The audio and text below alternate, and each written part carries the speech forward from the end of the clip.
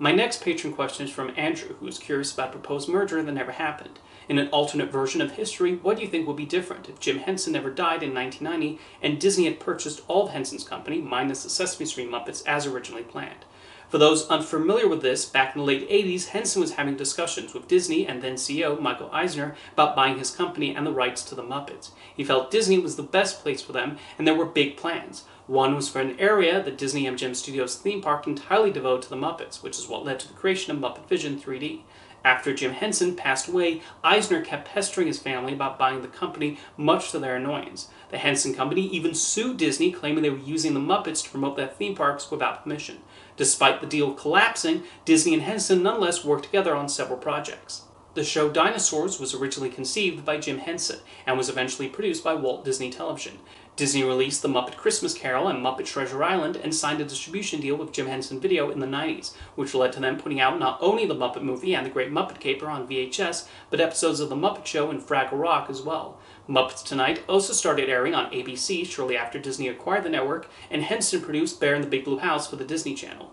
Disney did eventually acquire the Muppets in 2004, but not the Jim Henson Company, which is currently independent.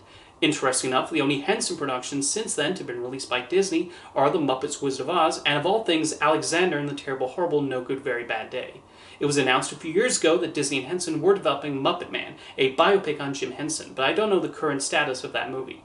Going back to the main question, what would have happened if Henson had not passed away and the Disney-Henson deal continued as planned?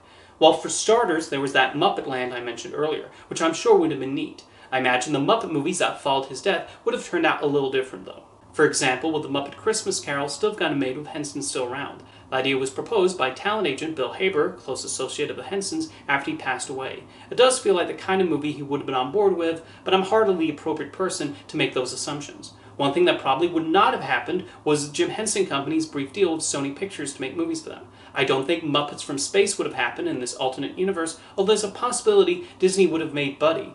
Disney was producing things like George of the Jungle, Mighty Joe Young, Tarzan, and the Animal Kingdom theme park at the time, which gives the impression that Michael Eisner thought gorillas were the next big thing. Henson would have continued to develop other scripts for Disney, although they would have likely had a preference for Muppet movies and shows. Jim Henson always had big ambitions, and it would be interesting to see him pursue those projects that excited him at Disney. The Henson Company was at one point going to produce Into the Woods for Columbia Pictures, which fell through.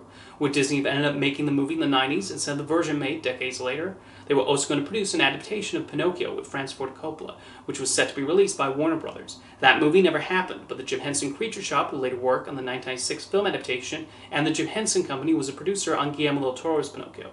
Would a Henson-produced Pinocchio have gotten the green light by Disney in the 90s? During his tenure running Disney, Michael Eisner did have a tendency to ruffle the feathers of creatives and executives. Remember that brief period when it looked like Pixar would stop working with Disney and almost went to another distributor, largely due to contractual disagreements and other issues with Eisner? It's possible the same sort of situation might have happened with Jim Henson, and he would have decided to take his company and talents elsewhere. I will say that even though Disney did not end up buying his company, and it would take several years before the Muppets wound up acquired by the House of Mouse, I've always associated Kermit and Friends with Disney. In a recent co-review I did with Morgan Ledger on the Muppet movie, I mentioned the VHS of that movie was my introduction to the Muppets. And who released that video? Disney.